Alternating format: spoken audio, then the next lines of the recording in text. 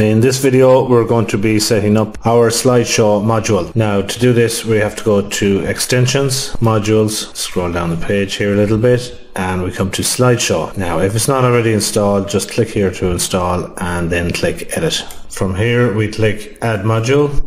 Now we have to select a banner from here for our slideshow. We've got two banners at the moment. We've got our homepage banner and our brand carousel. Now to create a banner we would just go to system, design and banners. So we're just going to use the brand carousel for here. Now dimensions, the width and the height and resize type. Basically the dimensions here refer to pixels and width and height. Now it depends on where you're going to put your banner for the sizes you put in here. If we're going to put them in the middle of the home page and we have a sidebar each side of the home page, those sidebars are approximately 180 pixels and the middle section of the page would be approximately 600 pixels wide. So we're going to put 600 pixels wide in here, and the size here, now to keep our images in proportion we would really need to know the size of them. So I'm just going to take a guess here of a 3:1 proportion and put in 200 here. Now the layout then is our homepage layout. We're going to put this slideshow on, and the position then, the content, we can leave it top or the bottom, left or right. So I'm going to leave it in the top,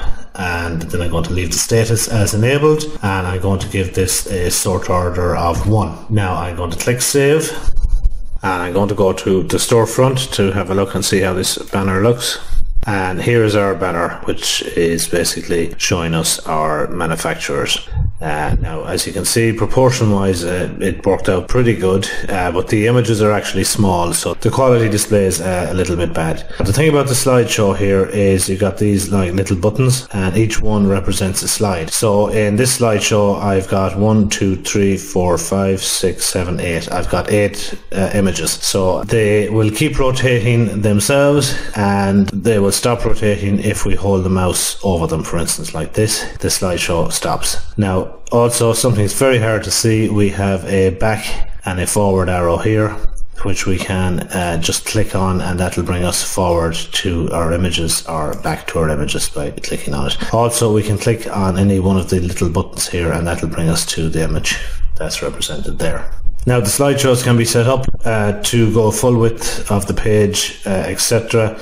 Generally when I'm creating my images for my slideshow I make them a 2:1 proportion and I make them 1000 pixels wide by 500 pixels high. A slideshow doesn't have to necessarily be full width of the site. It can be just like what we have here for this banner. It can just be like a little square image.